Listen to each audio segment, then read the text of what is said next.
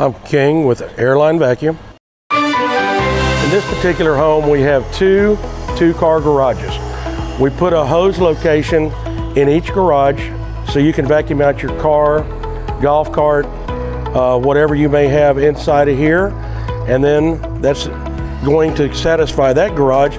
And then in the other garage, we have a termination point for the 40-foot hose that you can vacuum anything in the garage you have, but the hose will also go out into the driveway, which you can vacuum your boat, your RV, whatever you may have on the exterior, so the hose works in and out. Our final point that I wanted to show you is that this is going to be the two pipes you see coming in right here is going to be where the actual vacuum canister will be located. So when you empty it out, you're in the garage, you're not having any dirt, debris, or anything in the interior, and the canister is vented to the exterior, outside, and all of this collection area is where all of the valves, everything feeds to, and this is where you dispose of it.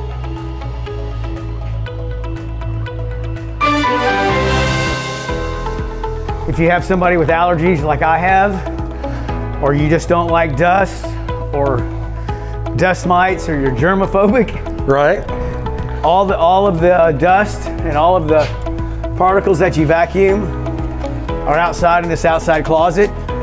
This is where I decided to put it. You could put it anywhere outside. It could be in your garage. You need to empty this canister probably once every couple of months. Yep, right. That sounds about right. You know, and that's just about it. Take that out, put it in your outside garbage can. Nothing's inside. One of the unique things about this is that we didn't locate the canister in the garage. We had a remote closet here where you can see he's got an air compressor, water softener, other things here, and we were able to put the canister in this space so it's not even noticeable inside of this closet. Now, a lot of people might think, well, man, I had to come across the house all the way over to this side of the porte-cochere, where in this case, we may be 200 feet from the furthest spot on the other side of the house, the opposite end, but because of the performance of this machine, it makes no difference. We could actually tap in and do his neighbors next door if we chose. All right.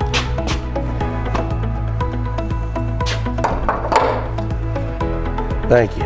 Thanks, guys, for coming out. Appreciate it. You got it, Robert. Thanks for having us. Glad to show it off. Thanks for having us.